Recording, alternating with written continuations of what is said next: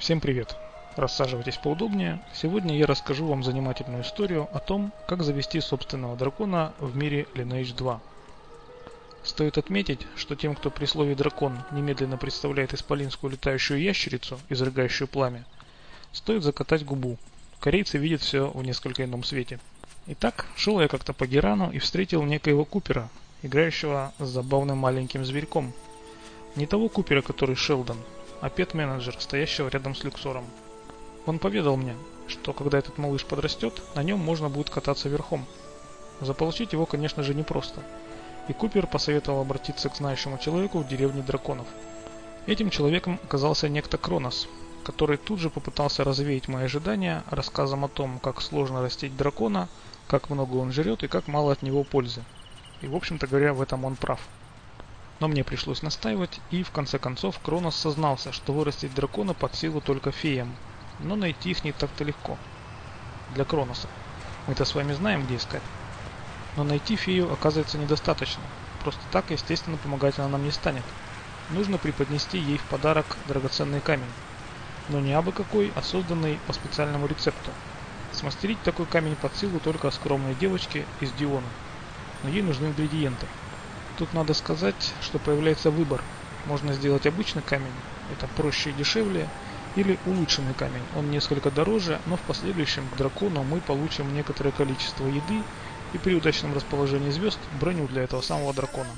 Что более важно, с улучшенным камнем, вроде бы, повышается вероятность получить более редкий тип дракона. Но я выбрал обычный камень. Для его создания нужны шкурки королевских жаб, обитающих около башни Крумы. Бить их довольно просто, но шкурки дают далеко не за каждую жабу. Мне понадобилось 2 ребафа, чтобы набить 10 шкурок. Изготовив камень, возвращаемся к Кроносу. Он немало удивлен нашими успехами и отправляет к местному стражнику за советом, где искать фею. Стражник пускается в рассказы о своем детстве и дает довольно туманные указания. Я же скажу, что искомая фея находится на севере волшебной долины и будет очень рада получить наш подарок. На самом деле она его фактически отнимает. Но взамен соглашается помочь нам заполучить дракона. Но тут опять не все так просто. Нужно драконье яйцо. Ох уж эти РПГ-штампы. Фея расскажет, что есть 5 драконов, которые потеряли свои яйца. Найдя эти яйца, можно попросить дракона отдать одно. На самом деле не очень понятно, почему нельзя сразу взять все яйца себе, но не будем спорить с феей. Также она скажет, что из-за потери яиц драконы стали не вполне адекватны и даст сок аконита в качестве успокоительного. Можно отправиться к любому из 5 драконов, но вроде бы есть зависимость шанса получения в итоге редкого дракона от того, какого из 5 драконов вы выберете для продолжения задания. Я отправился к дракону, живущему в ДП.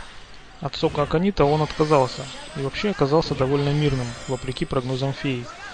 Он, конечно, не слишком обрадовался перспективе отдать одно из своих яиц, но обещал так и сделать, если мы вернем остальные яйца.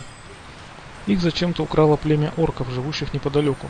Нужно принести 20 яиц, и это не так уж мало, учитывая весьма неохотное их выпадение из орков. Я потратил на это 3 ребафа и чертову уйму сосок, так как мой виндстрайк по-прежнему пробивает мобов через раз. Получив свои яйца, дракон позволяет нам взять одно, в надежде на то, что выращенный из него дракон станет нашим верным помощником. Возвращаемся к фее, и под ее присмотром из яйца вылупляется маленький дракончик. Мне повезло, и я получил звездного дракона, хотя чаще всего выпадает дракон ветра.